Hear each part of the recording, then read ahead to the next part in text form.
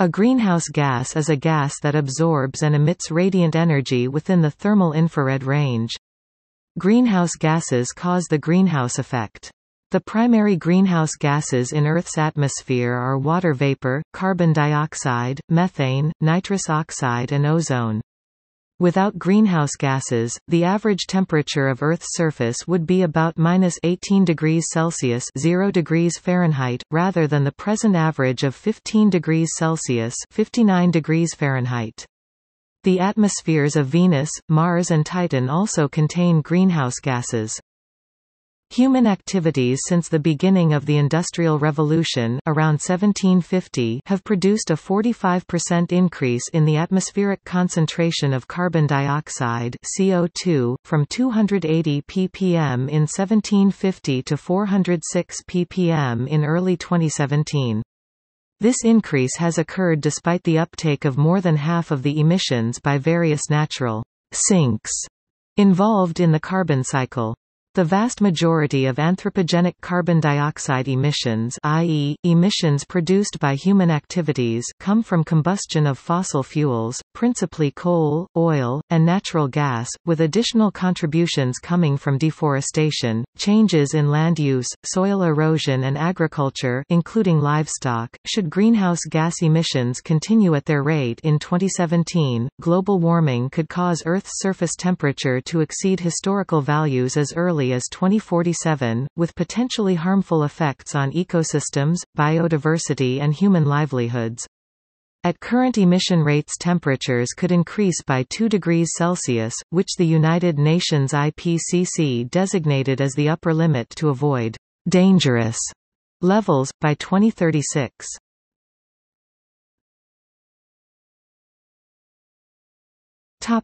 Gases in Earth's atmosphere. The most common gases in Earth's atmosphere are nitrogen 78%, oxygen 21%, and argon 0.9%. The next most common gases are carbon dioxide, nitrous oxides, methane, and ozone. They are trace gases that account for almost 0.1% of Earth's atmosphere.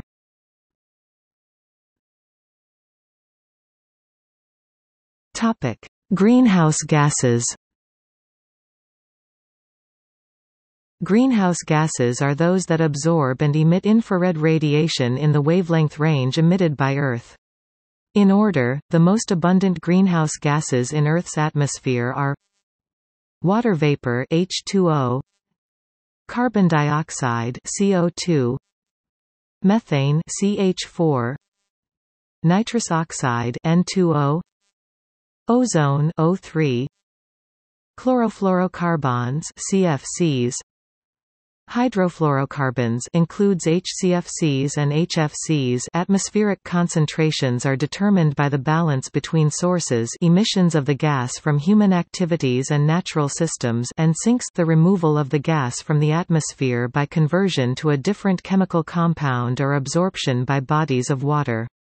The proportion of an emission remaining in the atmosphere after a specified time is the airborne fraction, AF. The annual airborne fraction is the ratio of the atmospheric increase in a given year to that year's total emissions. As of 2006, the annual airborne fraction for CO2 was about 0.45. The annual airborne fraction increased at a rate of 0.25 plus or minus 0.21% per year over the period 1959 to 2006.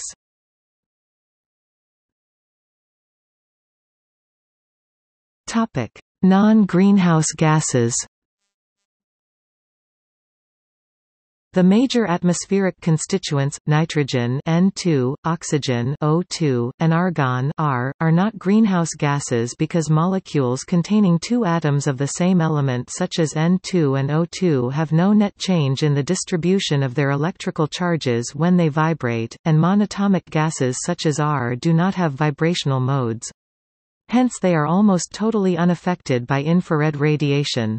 Some molecules containing just two atoms of different elements, such as carbon monoxide (CO) and hydrogen chloride (HCl), do absorb infrared radiation, but these molecules are short-lived in the atmosphere owing to their reactivity and solubility. Therefore, they do not contribute significantly to the greenhouse effect and often are omitted when discussing greenhouse gases.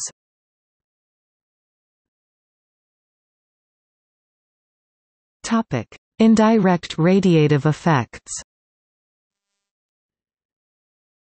Some gases have indirect radiative effects whether or not they are greenhouse gases themselves. This happens in two main ways. One way is that when they break down in the atmosphere they produce another greenhouse gas. For example, methane and carbon monoxide (CO) are oxidized to give carbon dioxide, and methane oxidation also produces water vapor. Oxidation of CO to CO2 directly produces an unambiguous increase in radiative forcing, although the reason is subtle. The peak of the thermal IR emission from Earth's surface is very close to a strong vibrational absorption band of CO2 15 microns, or 667 cm-1. On the other hand, the single CO vibrational band only absorbs IR at much shorter wavelengths 4.7 microns, or 2145 cm-1, where the emission of radiant energy from Earth's surface is at least a factor of 10 lower. Oxidation of methane to CO2, which requires reactions with the O radical, produces an instantaneous reduction in radiative absorption and emission since CO2 is a weaker greenhouse gas than methane. However, the oxidations of CO and CH4 are entwined since both consume O radicals. In any case, the calculation of the total radiative effect includes both direct and indirect forcing. A second type of indirect effect happens when chemical reactions in the atmosphere involving these gases change the concentrations of greenhouse gases. For example, the destruction of non-methane volatile organic compounds (NMVOCs) in the atmosphere can produce ozone. The size of the indirect effect can depend strongly on where and when the gas is emitted. Methane has indirect effects in addition to forming CO2. The main chemical that reacts with methane in the atmosphere is the hydroxyl radical O, thus more methane means that the concentration of O goes down. Effectively, methane increases its own atmospheric lifetime and therefore its overall radiative effect. The oxidation of methane can produce both ozone and water, and is a major source of water vapor in the normally dry stratosphere. CO and NMVOCs produce CO2 when they are oxidized. They remove O from the atmosphere, and this leads to higher concentrations of methane. The surprising effect of this is that the global warming potential of CO is 3 times that of CO2. The same process that converts NMVOCs to carbon dioxide can also lead to the formation of tropospheric ozone. Halocarbons have an indirect effect because they destroy stratospheric ozone. Finally, hydrogen can lead to ozone production and CH4 increases as well as producing stratospheric water vapor.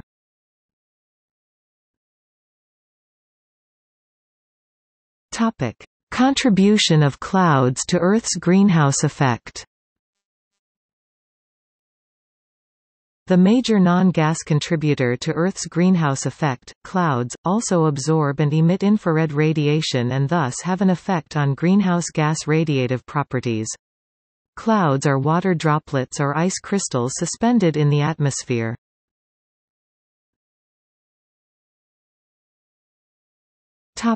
Impacts on the overall greenhouse effect.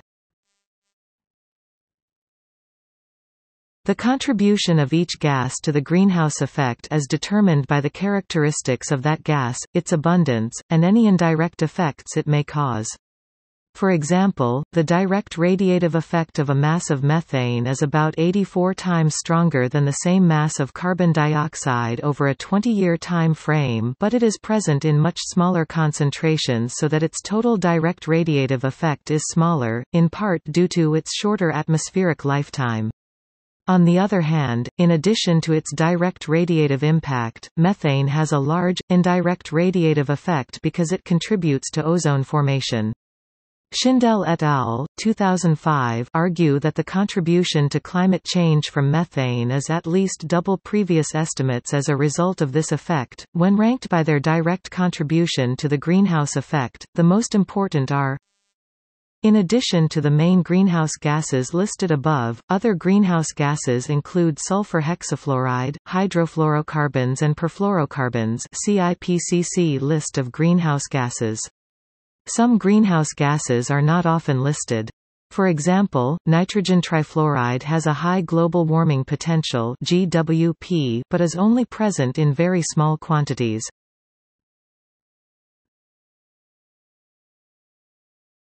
Topic: Proportion of direct effects at a given moment. It is not possible to state that a certain gas causes an exact percentage of the greenhouse effect. This is because some of the gases absorb and emit radiation at the same frequencies as others, so that the total greenhouse effect is not simply the sum of the influence of each gas. The higher ends of the ranges quoted are for each gas alone, the lower ends account for overlaps with the other gases. In addition, some gases, such as methane, are known to have large indirect effects that are still being quantified.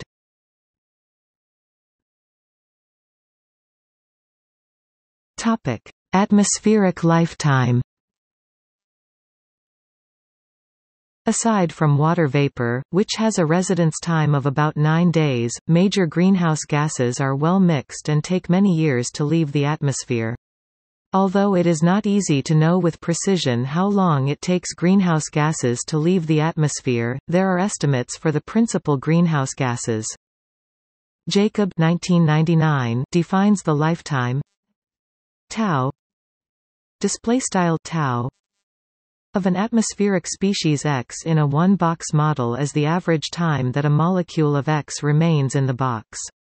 Mathematically, tau _tau can be defined as the ratio of the mass m m in kilogram of X in the box to its removal rate, which is the sum of the flow of X out of the box F O U T display style F underscore out chemical loss of X L display style L and deposition of X D display style D all in kilogram per second. Tau equals m F O U T plus L plus D display style tau equals frac m F underscore out plus L plus D. If output of this gas into the box ceased, then after time tau display style tau its concentration would decrease by about 63%. The atmospheric lifetime of a species therefore measures the time required to restore equilibrium following a sudden increase or decrease in its concentration in the atmosphere. Individual atoms or molecules may be lost or deposited to sinks such as the soil, the oceans and other waters, or vegetation and other biological systems, reducing the excess to background concentrations. The average time taken to achieve this is the mean lifetime. Carbon dioxide has a variable atmospheric lifetime, and cannot be specified precisely. The atmospheric lifetime of CO2 is estimated of the order of 30 to 95 years. This figure accounts for CO2 molecules being removed from the atmosphere by mixing into the ocean, photosynthesis, and other processes. However, this excludes the balancing fluxes of CO2 into the atmosphere from the geological reservoirs, which have slower characteristic rates. Although more than half of the CO2 emitted is removed from the atmosphere within a century, some fraction about 20% of emitted CO2 remains in the atmosphere for many thousands of years. Similar issues apply to other greenhouse gases, many of which have longer mean lifetimes than CO2, e.g. N2O has a mean atmospheric lifetime of 121 years.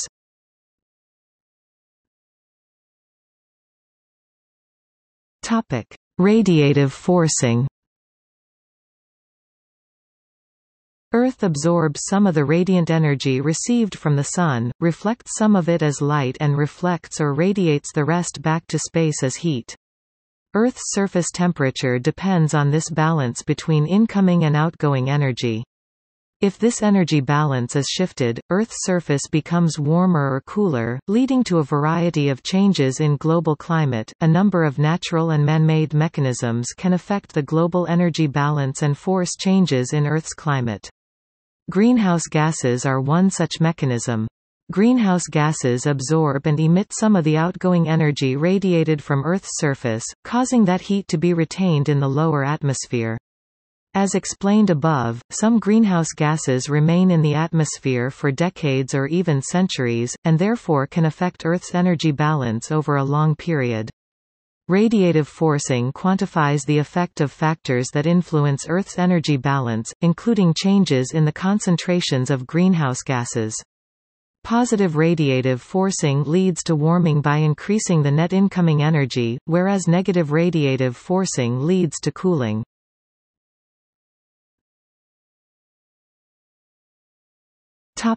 Global warming potential.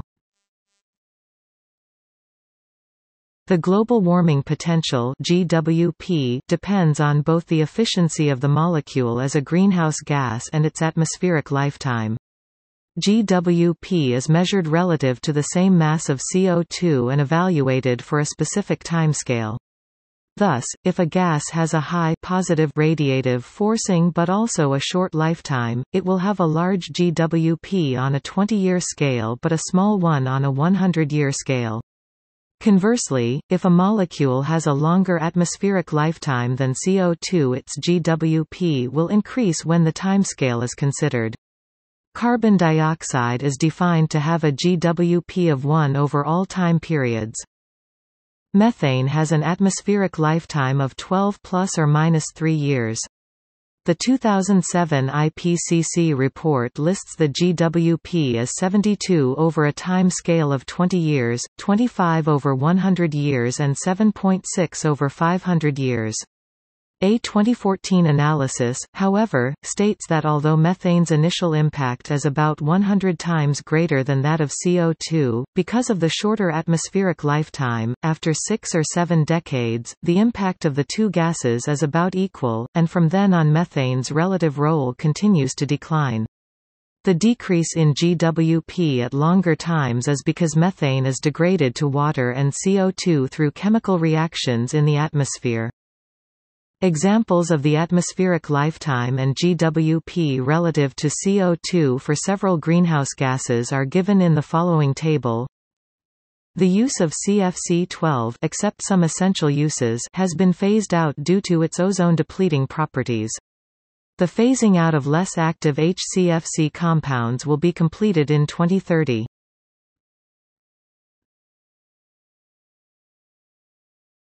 Topic: Natural and anthropogenic sources. Aside from purely human-produced synthetic halocarbons, most greenhouse gases have both natural and human-caused sources. During the pre-industrial Holocene, concentrations of existing gases were roughly constant, because the large natural sources and sinks roughly balanced.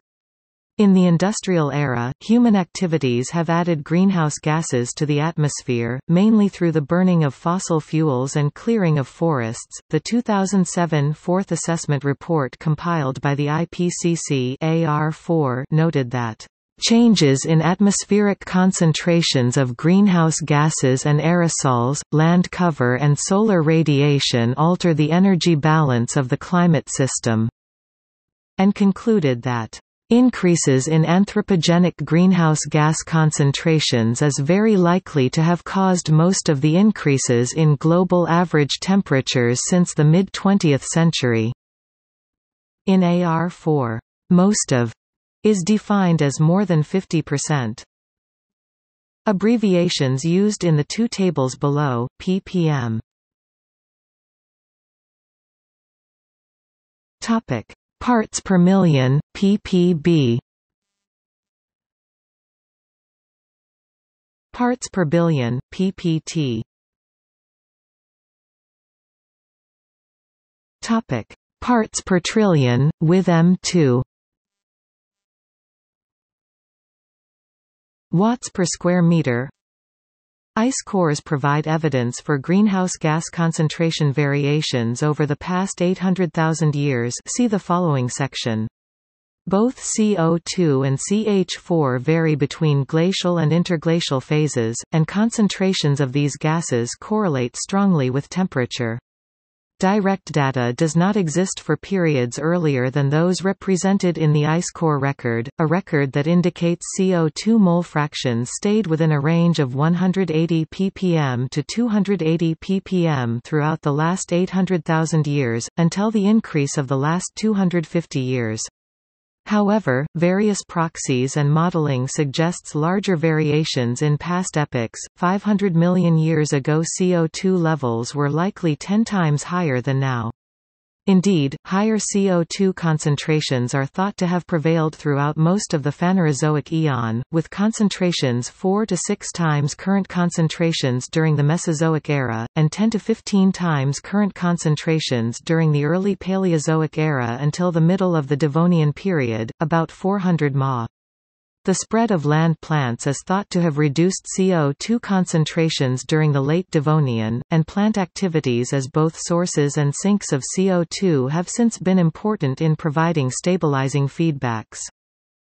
Earlier still, a 200 million year period of intermittent, widespread glaciation extending close to the equator snowball Earth appears to have been ended suddenly, about 550 Ma, by a colossal volcanic outgassing that raised the CO2 concentration of the atmosphere abruptly to 12%, about 350 times modern levels, causing extreme greenhouse conditions and carbonate deposition as limestone at the rate of about 1 mm per day.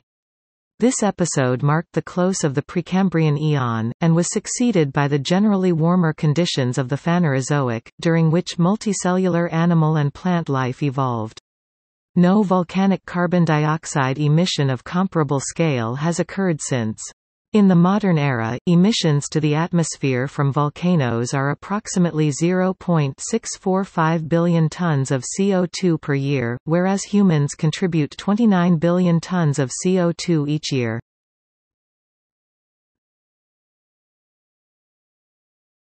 Topic: Ice cores.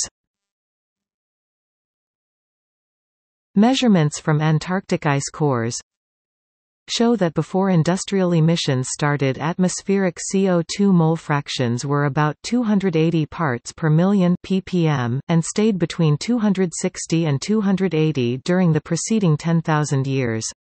Carbon dioxide mole fractions in the atmosphere have gone up by approximately 35% since the 1900s, rising from 280 parts per million by volume to 387 parts per million in 2009.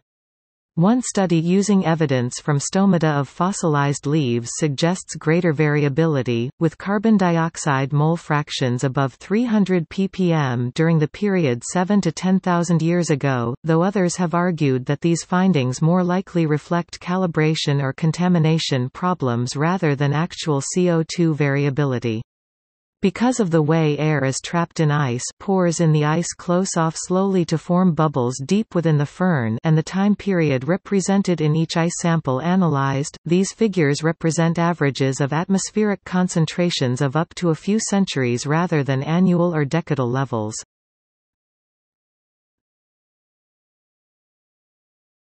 Topic: Changes since the Industrial Revolution. Since the beginning of the Industrial Revolution, the concentrations of most of the greenhouse gases have increased. For example, the mole fraction of carbon dioxide has increased from 280 ppm to 400 ppm, or 120 ppm over modern pre-industrial levels. The first 30 ppm increase took place in about 200 years, from the start of the Industrial Revolution to 1958, however the next 90 ppm increase took place within 56 years, from 1958 to 2014. Recent data also shows that the concentration is increasing at a higher rate. In the 1960s, the average annual increase was only 37% of what it was in 2000 through 2007. Total cumulative emissions from 1870 to 2017 were 425 plus or minus 20 GTC, 1539 GTC02 from fossil fuels and industry, and 180 plus or minus 60 GTC, 660 GTC02 from land use change. Land use change, such as deforestation, caused about 31% of cumulative emissions over 1870 to 2017, coal 32%, oil 25%, and gas 10%. Today, the stock of carbon in the atmosphere increases by more than 3 million tons per annum, 0.04%, compared with the existing stock. This increase is the result of human activities by burning fossil fuels, deforestation, and forest degradation in tropical and boreal regions. The other greenhouse gases produced from human activity show similar increases in both amount and rate of increase. Many observations are available online in a variety of atmospheric chemistry observational databases.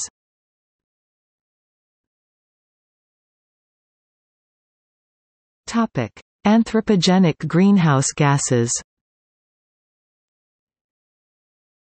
Since about 1750, human activity has increased the concentration of carbon dioxide and other greenhouse gases.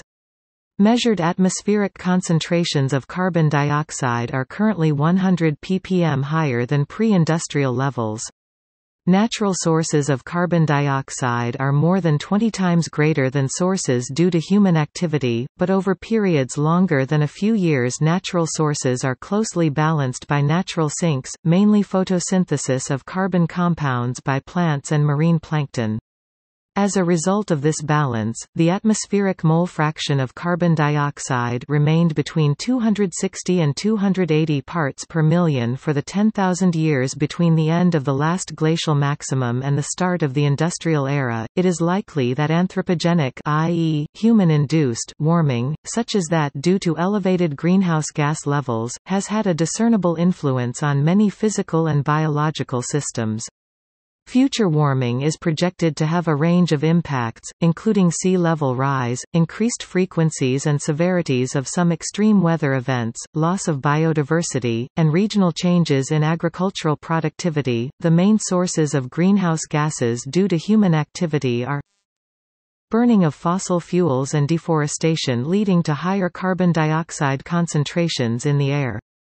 Land use change, mainly deforestation in the tropics, account for up to one-third of total anthropogenic CO2 emissions.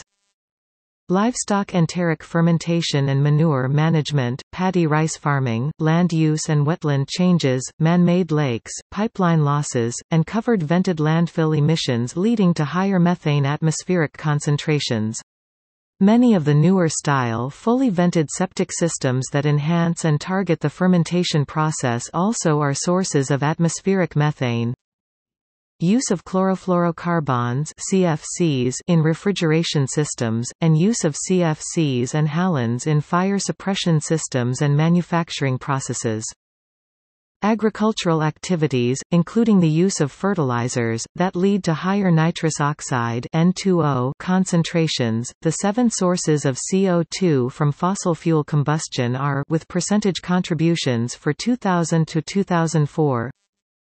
Carbon dioxide, methane, nitrous oxide (N2O), and 3 groups of fluorinated gases: sulfur hexafluoride (SF6), hydrofluorocarbons (HFCs), and perfluorocarbons (PFCs) are the major anthropogenic greenhouse gases, and are regulated under the Kyoto Protocol International Treaty, which came into force in 2005. Emissions limitations specified in the Kyoto Protocol expired in 2012. The Cancun Agreement, agreed on in 2010, includes voluntary pledges made by 76 countries to control emissions. At the time of the agreement, these 76 countries were collectively responsible for 85% of annual global emissions. Although CFCs are greenhouse gases, they are regulated by the Montreal Protocol, which was motivated by CFCs' contribution to ozone depletion rather than by their contribution to global warming.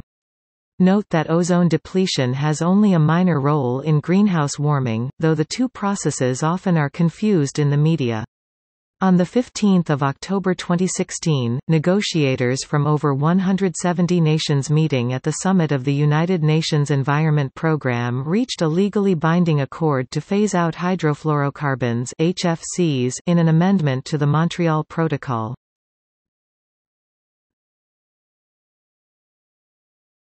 Topic: Sectors.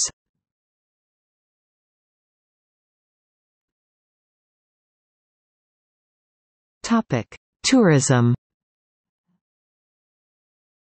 According to UNEP, global tourism is closely linked to climate change.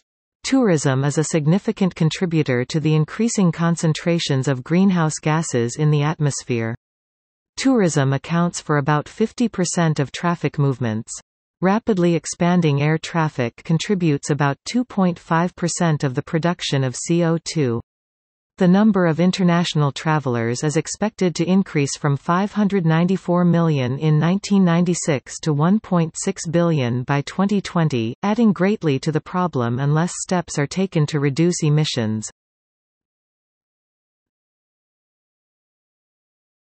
Topic: Trucking and haulage. The trucking and haulage industry plays a part in production of CO2, contributing around 20% of the UK's total carbon emissions a year, with only the energy industry having a larger impact at around 39%. Average carbon emissions within the haulage industry are falling. In the 30-year period from 1977 to 2007, the carbon emissions associated with a 200-mile journey fell by 21%. NOx emissions are also down 87%, whereas journey times have fallen by around a third. Due to their size, HGVs often receive criticism regarding their CO2 emissions. However, rapid development in engine technology and fuel management is having a largely positive effect.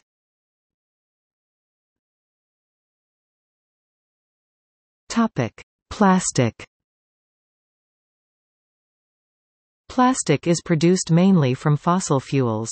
Plastic manufacturing is estimated to use 8% of yearly global oil production. The EPA estimates as many as 5 ounces of carbon dioxide are emitted for each ounce of polyethylene terephthalate (PET) produced. The type of plastic most commonly used for beverage bottles, the transportation produce greenhouse gases also. Plastic waste emits carbon dioxide when it degrades.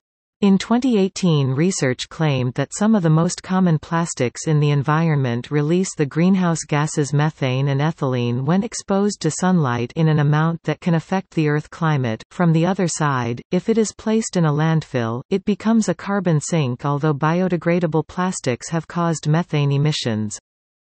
Due to the lightness of plastic versus glass or metal, plastic may reduce energy consumption. For example, packaging beverages in PET plastic rather than glass or metal is estimated to save 52% in transportation energy, if the glass or metal package is single-use, of course. In 2019, a new report, "Plastic and Climate", was published. According to the report, plastic will contribute greenhouse gases in the equivalent of 850 million tons of carbon dioxide (CO2) to the atmosphere in 2019. In current trend, annual emissions will grow to 1.34 billion tons by 2030. By 2050, plastic could emit 56 billion tons of greenhouse gas emissions, as much as 14% of the Earth's remaining carbon budget. The report says that only solutions which involve a reduction in consumption can solve the problem, while others like biodegradable plastic, ocean cleanup, using renewable energy in plastic industry can do little, and in some cases may even worsen it.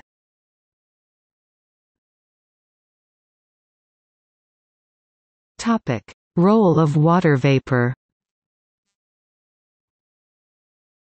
Water vapor accounts for the largest percentage of the greenhouse effect, between 36% and 66% for clear sky conditions and between 66% and 85% when including clouds. Water vapor concentrations fluctuate regionally, but human activity does not directly affect water vapor concentrations except at local scales, such as near irrigated fields. Indirectly, human activity that increases global temperatures will increase water vapor concentrations, a process known as water vapor feedback. The atmospheric concentration of vapor is highly variable and depends largely on temperature, from less than 0.01% in extremely cold regions up to 3% by mass in saturated air at about 32 degrees Celsius.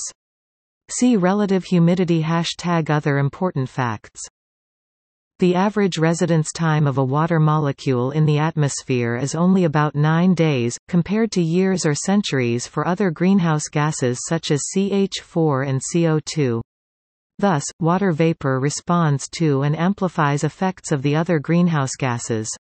The Clausius-Clapeyron relation establishes that more water vapor will be present per unit volume at elevated temperatures.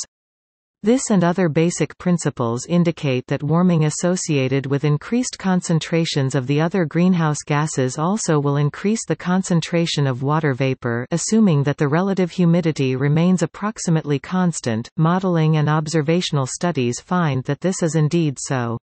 Because water vapor is a greenhouse gas, this results in further warming and so is a positive feedback that amplifies the original warming. Eventually other Earth processes offset these positive feedbacks, stabilizing the global temperature at a new equilibrium and preventing the loss of Earth's water through a Venus-like runaway greenhouse effect.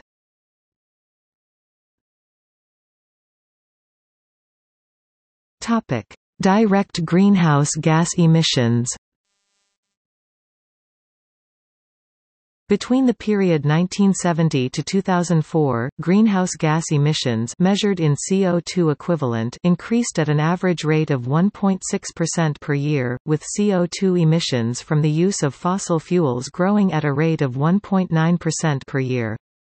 Total anthropogenic emissions at the end of 2009 were estimated at 49.5 gigatons CO2 equivalent.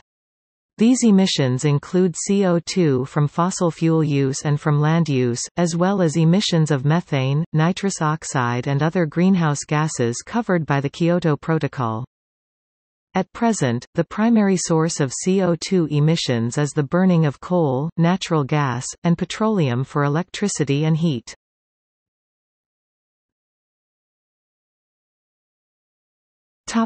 Regional and national attribution of emissions.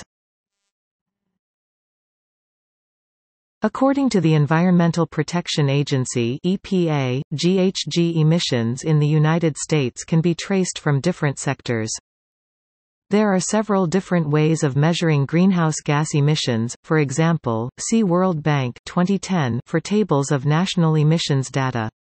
Some variables that have been reported include definition of measurement boundaries. Emissions can be attributed geographically, to the area where they were emitted, the territory principle, or by the activity principle to the territory produced the emissions. These two principles result in different totals when measuring, for example, electricity importation from one country to another, or emissions at an international airport. Time horizon of different gases. Contribution of a given greenhouse gas is reported as a CO2 equivalent. The calculation to determine this takes into account how long that gas remains in the atmosphere.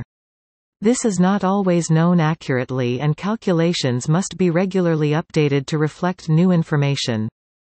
What sectors are included in the calculation, e.g., energy industries, industrial processes, agriculture etc., there is often a conflict between transparency and availability of data.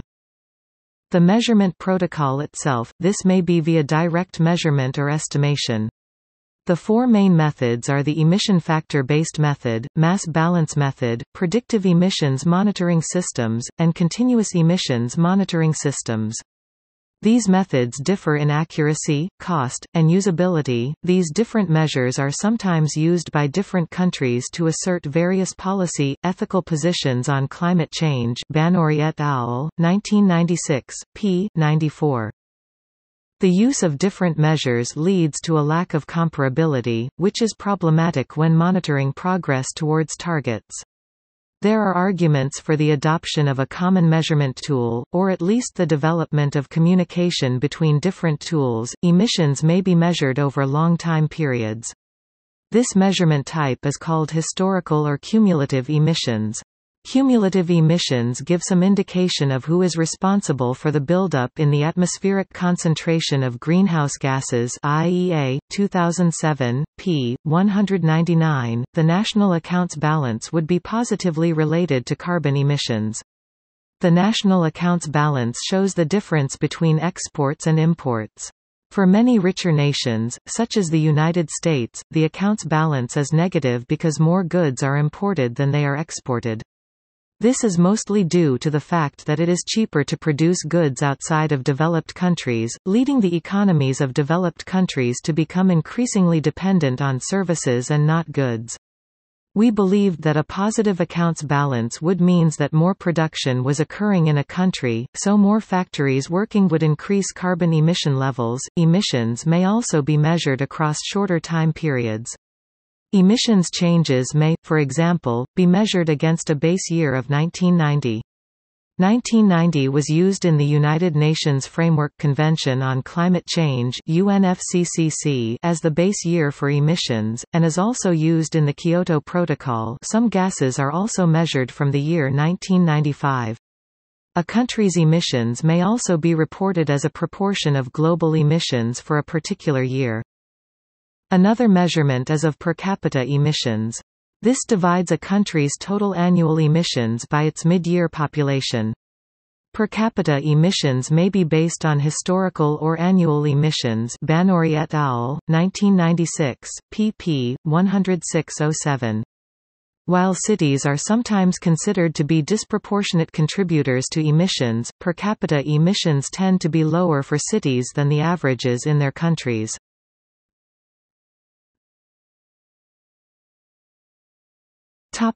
From land use change. Land use change, e.g., the clearing of forests for agricultural use, can affect the concentration of greenhouse gases in the atmosphere by altering how much carbon flows out of the atmosphere into carbon sinks. Accounting for land use change can be understood as an attempt to measure net emissions, i.e., gross emissions from all sources minus the removal of emissions from the atmosphere by carbon sinks. Banori et al., 1996, pp. 92-93. There are substantial uncertainties in the measurement of net carbon emissions. Additionally, there is controversy over how carbon sinks should be allocated between different regions and over time. Banori et al., 1996, p. 93.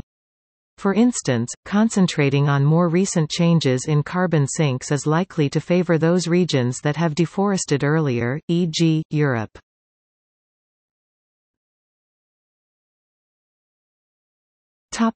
Greenhouse gas intensity.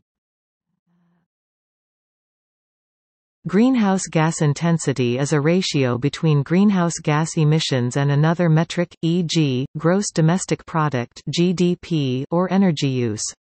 The terms carbon intensity and emissions intensity are also sometimes used. Emission intensities may be calculated using market exchange rates or purchasing power parity (PPP). Banori et al., 1996, p. 96. Calculations based on MER show large differences in intensities between developed and developing countries, whereas calculations based on PPP show smaller differences.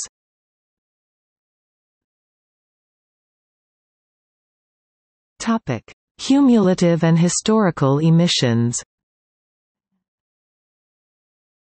Cumulative anthropogenic, i.e., human-emitted emissions of CO2 from fossil fuel use are a major cause of global warming, and give some indication of which countries have contributed most to human-induced climate change. The table above to the left is based on Banori et al., 1996, p. 94. Overall, developed countries accounted for 83.8% of industrial CO2 emissions over this time period, and 67.8% of total CO2 emissions. Developing countries accounted for industrial CO2 emissions of 16.2% over this time period, and 32.2% of total CO2 emissions. The estimate of total CO2 emissions includes biotic carbon emissions, mainly from deforestation. Banori et al., 1996, p. 94 calculated per capita cumulative emissions based on then current population.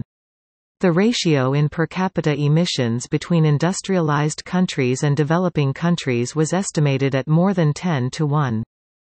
Including biotic emissions brings about the same controversy mentioned earlier regarding carbon sinks and land use change. Banori et al., 1996, pp. 93–94. The actual calculation of net emissions is very complex, and is affected by how carbon sinks are allocated between regions and the dynamics of the climate system. Non-OECD countries accounted for 42% of cumulative energy-related CO2 emissions between 1890 and 2007.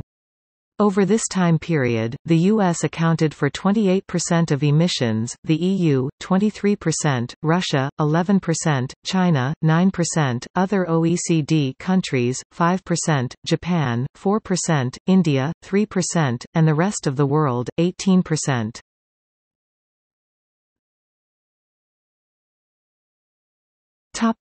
Changes since a particular base year.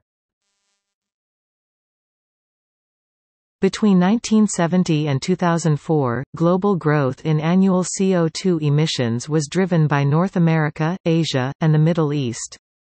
The sharp acceleration in CO2 emissions since 2000 to more than a 3% increase per year, more than 2 ppm per year, from 1.1% per year during the 1990s is attributable to the lapse of formerly declining trends in carbon intensity of both developing and developed nations. China was responsible for most of global growth in emissions during this period. Localized plummeting emissions associated with the collapse of the Soviet Union have been followed by slow emissions growth in this region due to more efficient energy use, made necessary by the increasing proportion of it that is exported. In comparison, methane has not increased appreciably, and N2O by 0.25% y-1. Using different base years for measuring emissions has an effect on estimates of national contributions to global warming. This can be calculated by dividing a country's highest contribution to global warming starting from a particular base year, by that country's minimum contribution to global warming starting from a particular base year. Choosing between different base years of 1750, 1900, 1950, and 1990 has a significant effect for most countries. Within the G8 group of countries, it is most significant for the UK, France and Germany. These countries have a long history of CO2 emissions. See the section on cumulative and historical emissions.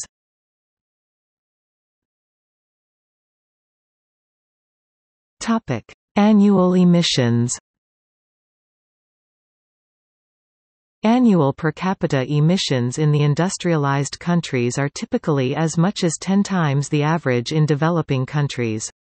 Due to China's fast economic development, its annual per capita emissions are quickly approaching the levels of those in the Annex I group of the Kyoto Protocol, i.e., the developed countries excluding the U.S.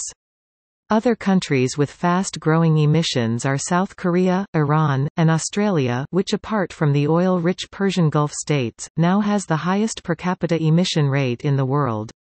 On the other hand, annual per capita emissions of the EU-15 and the US are gradually decreasing over time. Emissions in Russia and Ukraine have decreased fastest since 1990 due to economic restructuring in these countries. Energy statistics for fast-growing economies are less accurate than those for the industrialized countries. For China's annual emissions in 2008, the Netherlands Environmental Assessment Agency estimated an uncertainty range of about 10%. The greenhouse gas footprint refers to the emissions resulting from the creation of products or services. It is more comprehensive than the commonly used carbon footprint, which measures only carbon dioxide, one of many greenhouse gases.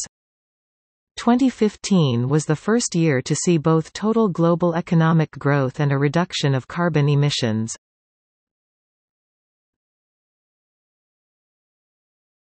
Top emitter countries.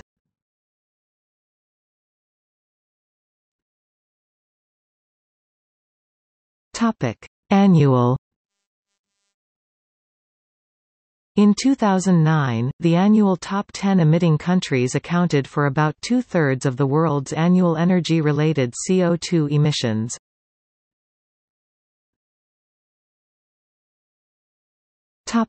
Cumulative.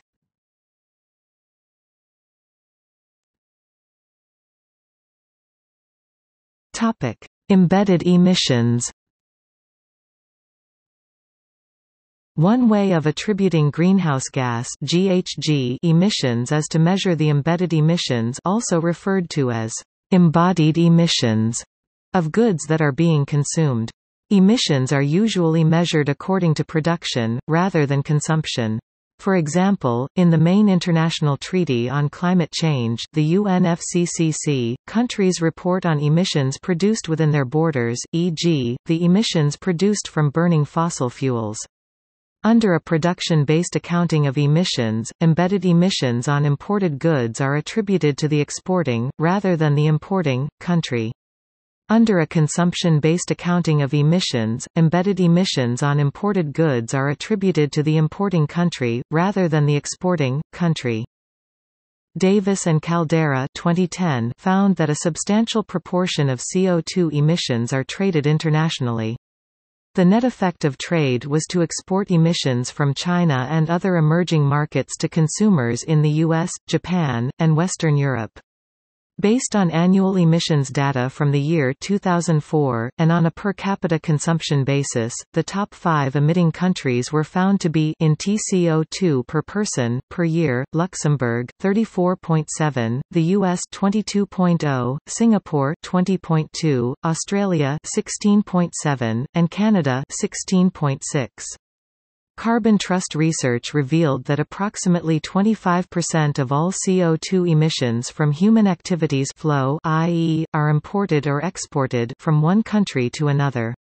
Major developed economies were found to be typically net importers of embodied carbon emissions, with UK consumption emissions 34% higher than production emissions, and Germany 29%, Japan 19%, and the US 13% also significant net importers of embodied emissions.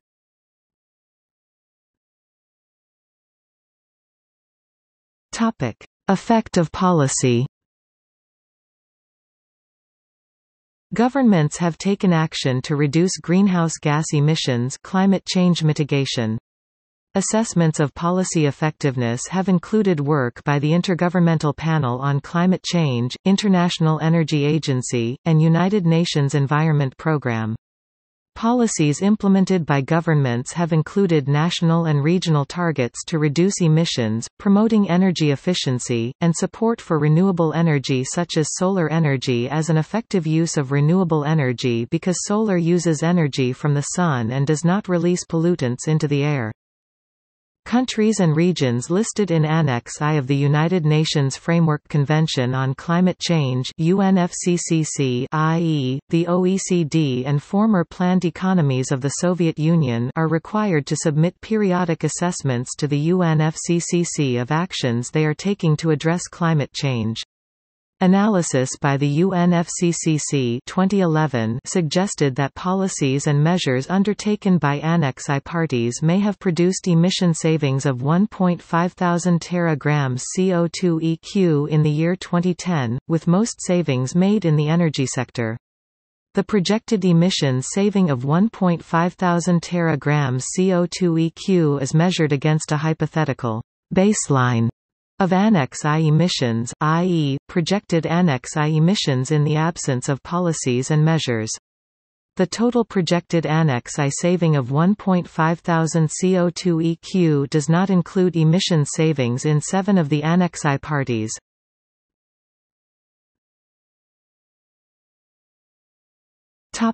Projections. A wide range of projections of future emissions have been produced. Rogner et al. 2007 assessed the scientific literature on greenhouse gas projections. Rogner et al. 2007 concluded that unless energy policies changed substantially, the world would continue to depend on fossil fuels until 2025 to 2030. Projections suggest that more than 80% of the world's energy will come from fossil fuels. This conclusion was based on much evidence and high agreement in the literature. Projected annual energy-related CO2 emissions in 2030 were 40 to 110% higher than in 2000, with two-thirds of the increase originating in developing countries. Projected annual per capita emissions in developed country regions remained substantially lower 2.8 to 5.1 tons CO2 than those in developed country regions 9.6 to 15.1 tons CO2. Projections consistently showed increase in annual world emissions of Kyoto gases, measured in CO2 equivalent, of 25 to 90% by 2030, compared to 2000.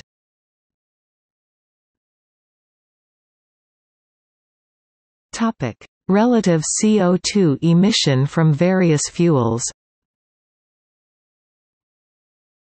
1 liter of gasoline, when used as a fuel, produces 2.32 kilograms, about 1,300 liters or 1.3 cubic meters of carbon dioxide, a greenhouse gas.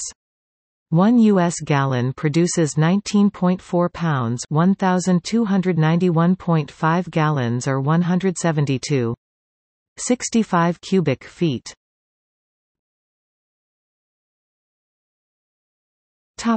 Life cycle greenhouse gas emissions of energy sources. A 2011 IPCC report included a literature review of numerous energy sources' total life cycle CO2 emissions. Below are the CO2 emission values that fell at the 50th percentile of all studies surveyed.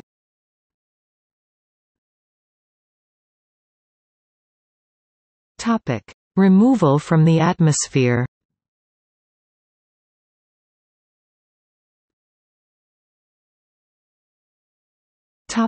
Natural processes. Greenhouse gases can be removed from the atmosphere by various processes, as a consequence of a physical change. Condensation and precipitation remove water vapor from the atmosphere. A chemical reaction within the atmosphere.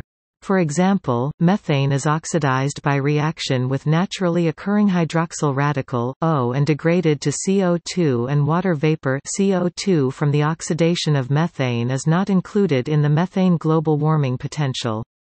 Other chemical reactions include solution and solid phase chemistry occurring in atmospheric aerosols. A physical exchange between the atmosphere and the other compartments of the planet. An example is the mixing of atmospheric gases into the oceans. A chemical change at the interface between the atmosphere and the other compartments of the planet. This is the case for CO2, which is reduced by photosynthesis of plants, and which, after dissolving in the oceans, reacts to form carbonic acid and bicarbonate and carbonate ions. See ocean acidification. A photochemical change. Halocarbons are dissociated by UV light, releasing Cl and F as free radicals in the stratosphere with harmful effects on ozone. Halocarbons are generally too stable to disappear by chemical reaction in the atmosphere.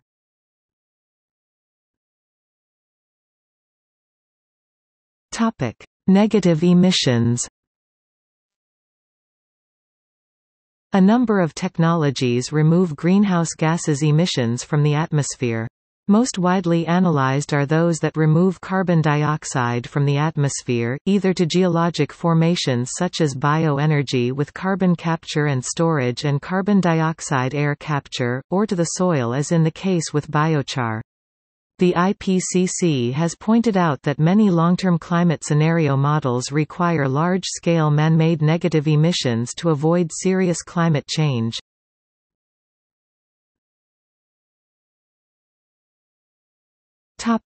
History of scientific research. In the late 19th century, scientists experimentally discovered that N2 and O2 do not absorb infrared radiation, called, at that time, dark radiation, while water both is true vapor and condensed in the form of microscopic droplets suspended in clouds, and CO2 and other polyatomic gaseous molecules do absorb infrared radiation. In the early 20th century, researchers realized that greenhouse gases in the atmosphere made Earth's overall temperature higher than it would be without them. During the late 20th century, a scientific consensus evolved that increasing concentrations of greenhouse gases in the atmosphere cause a substantial rise in global temperatures and changes to other parts of the climate system, with consequences for the environment and for human health. See also